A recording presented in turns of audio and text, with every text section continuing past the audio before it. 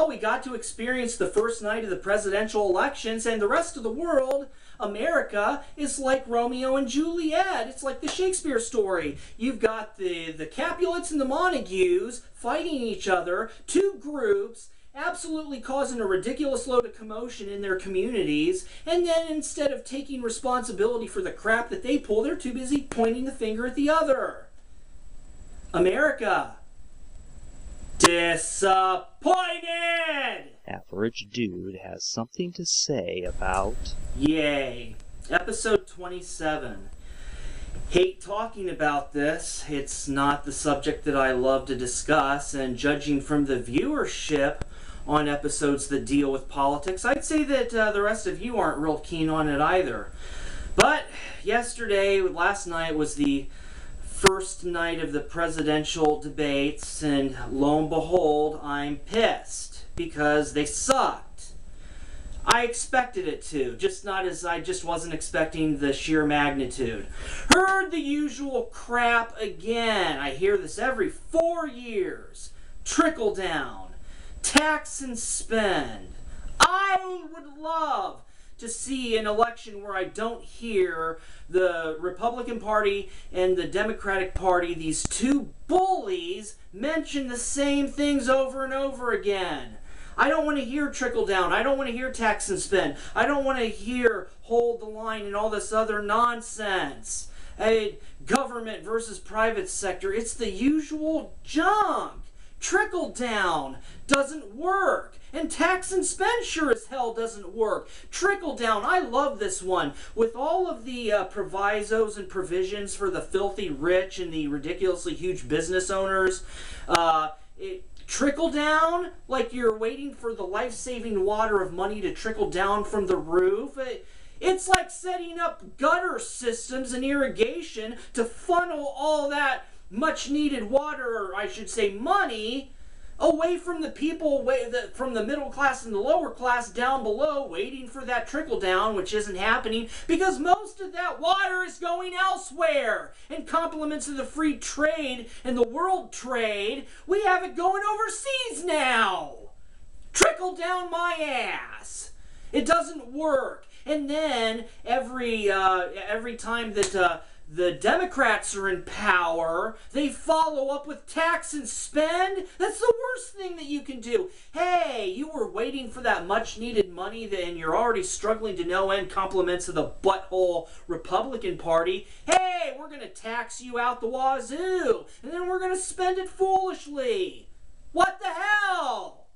That's like salt in an open wound, Democratic Party. And, let's just start with the candidates themselves, because they looked so horrible. Romney, you dumb.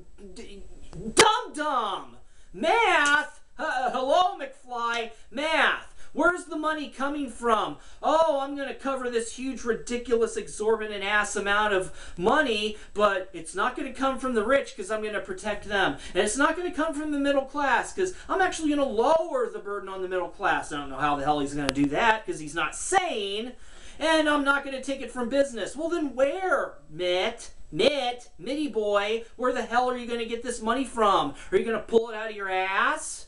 The only people that I don't believe you mentioned last night were the poor. So what are you going to do? Try to squeeze blood from a turnip, so to speak? I can tell you what happens when it comes to the collection world. If you try to get money from people who don't have money, you are going to waste money trying to get the money that isn't there to be had.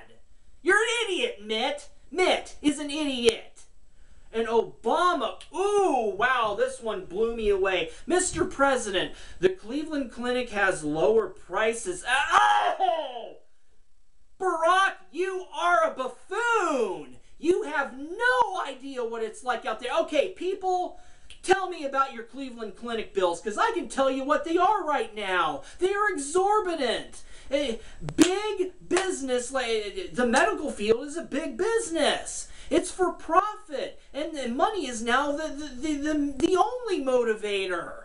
And it will definitely be the sole and only motivator if we privatize completely. Look at the medical field is out of control. You talk about the housing bubble, that is nothing. Mark my words, America, nothing compared to the medical field bubble that is about to burst in less than 10 years. Ooh, the housing bubble and the foreclosure crisis was nothing compared to our medical field going belly up, and then all these facilities going belly up, and all these jobs going belly up, and your ability to get medical care and help gone. We've seen what happens in Greece and the rest of the world. They are dying off. They don't have access to the health anymore, and that is America's future really fast. We cannot support the medical. It's too top heavy.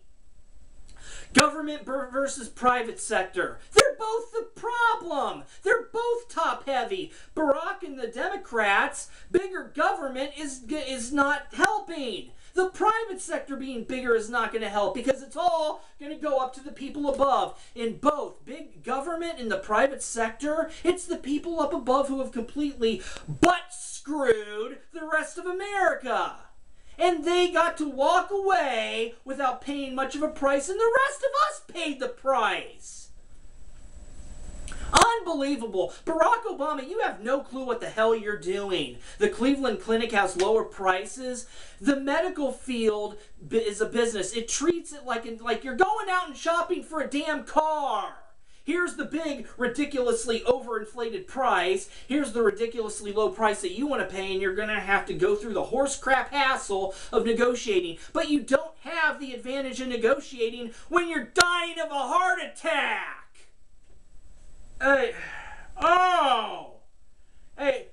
$1,500 plus for an annual physical exam. Unfair prices. And when you try to find out what the price is ahead of time, the medical field is not going to tell you. They're going to BS and give you these, oh, well, it might be. No mights about it. We have a right to know what the actual price is going to be ahead of time. And you want to know why? Because you're about to receive some surprises. Compliments of the medical billing profession that bills you for co-pays that you don't deserve. Oh, well, I only saw one doctor. Oh, well, see, there were these other handful of doctors who looked at your paperwork who just happened to walk by in the hallway, and we decided to bill you for it, the customer. Hey, this is all at the expense of the people. Both of these individuals did not look good in this, and what neither of them will talk about. I'm not going to hear this. Neither of them are going to talk about the free trade agreement, and NAFTA. They're not about to say what a colossally bad idea that was, because that was Republicans and Democrats agreeing together. That was bipartisanship. You're not going to hear us discuss the National Defense Authorization Act and how much of a bad idea. You're not going to hear that awful anti-protest bill where you can't talk bad about politicians when they happen to be in your area. Ladies and gentlemen, Republicans and Democrats are bullies, and you're allowing them to recruit you to their side and think that that you might as well vote for them because the other one's worse. They're both unacceptable. We have had two major voices of the people, and both of them have been silenced. We had the Tea Partiers who did not want the government to spend money that it didn't have, borrow money that it shouldn't have. I mean, you don't overextend your credit cards. That's stupid. And that's exactly what they were concerned. And they were right. And you want to know what happened? The Republican Party decided, oh, we can't have another conservative group compete with us. Oh, no. So they recruited. And what they didn't recruit, they destroyed and left castrated and inept. And then we wonder why we had people like, oh, God, McCain calling the Tea Party a bunch of hobbits. What the hell did you expect? The Republican Party is god-awful evil. They might as well have horns and carry pitchforks. It's like the cartoons where the bad guy, and then the people stupidly, oh, yeah, you're great. And then the bad guy screws them, and they're like, we can't believe he did. They called us hobbits. No kidding.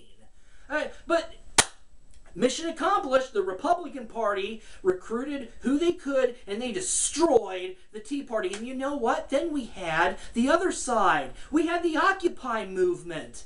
And guess what happened? You had Al Sharpton and Russell Simmons and all these ridiculously rich, well-to-do Democratic individuals butting in. Yeah, we're part of this. We feel your pain. No, you don't. You had no business being in a movement that was about the people, formed from the people. They had a problem not with big government, but with big business. And in the god-awful screwing that we all got, compliments of the financial district and Wall Street. There's a reason why they were occupying that. And you want to know what happened? Same thing that happened to the Tea Party. Both of them had the right idea. One focused on big government and the other the private sector. And you know what? They should have been agreeing and working together. But because we're so stupid as Americans, we're too busy fighting each other. Idiots. America, I might as well move out of this country because I am not convinced that America's worth it. Not because of the politicians. I pretty much figured that the politicians were a waste. But because of you, Americans. You allowed yourselves to be stupidly, like a bunch of sheep, corralled. And I got to see it. Oh, God! Why do you think that SOPA, PIPA, and CISPA are all coming right now? You can't trust the media. They all have their flavor, whether it's the Republican Party or the Democratic Party, so you can't trust that. So you have the internet. And guess what? That's why SOPA, PIPA, and CISPA are... This is why the government doesn't want you to see what's going on. The National Defense Authorization Act? The anti-protest bill? Trying to censor the internet? They don't want you, the people, to have a voice. They silenced two major voices of the people. And this is what we do. I was disgusted with with the debate last night, but not even remotely as disgusted as I was when I walked out and I got to hear people talk, because they've been talking, and people who have remained silent are talking about who their favored ones are. They've been corralled. And Facebook and online, America has divided itself 50-50, and in America, you, the people, have completely screwed yourselves and failed. You should have banded together, agreed that the Republicans and Democrats are not good enough, and told them, screw you, you're not getting paid, back to the drawing board.